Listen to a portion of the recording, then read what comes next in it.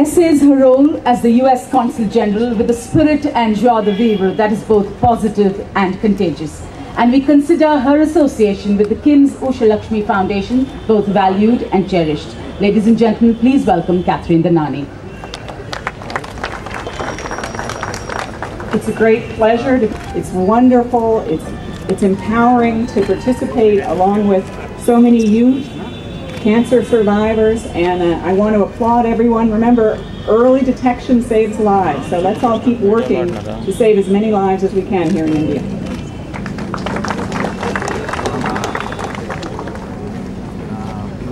May I please invite Chairman KIMS, Mr. Krishnaya, to say a few words.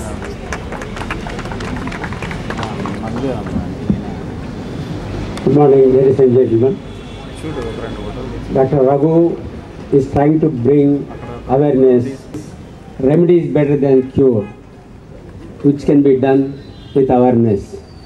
So he is struggling hard, and I wish him success. To badminton both in Hyderabad and the rest of India. Mentor and guide to all the budding sportsmen. Ladies and gentlemen. And I wish the team all the very best. I think they've done fantastically well to actually get this kind of awareness, and I hope that we're able to conquer this drive, I would say, to make more people aware and more people are able to fight this breast cancer.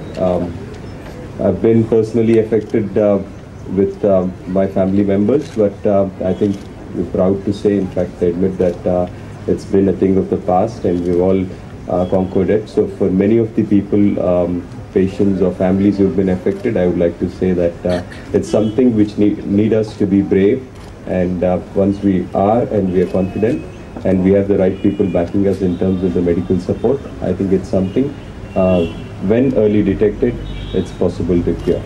Yeah, and I would like to wish the team all the best. See the kind of turnout that has been over here today morning, and I congratulate the team and I wish them good luck. I think they're doing a very good job, and I think it's for a great cause. So I wish and hope that everybody supports this and you know, keep educating all the women all over the country. Thank you.